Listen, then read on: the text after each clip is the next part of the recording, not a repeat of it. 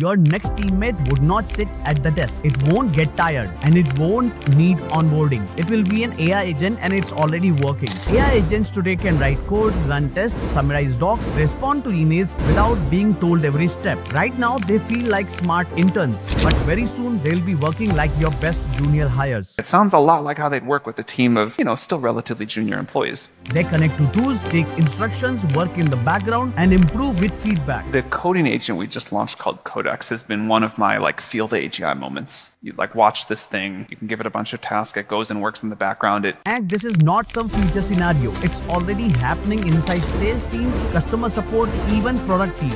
The shift is simple but massive. You are not doing the work anymore, you are assigning it to AI. Start thinking like a team leader for AI, because in a year, the people who know how to manage agents will out-execute the people trying to do it all by themselves.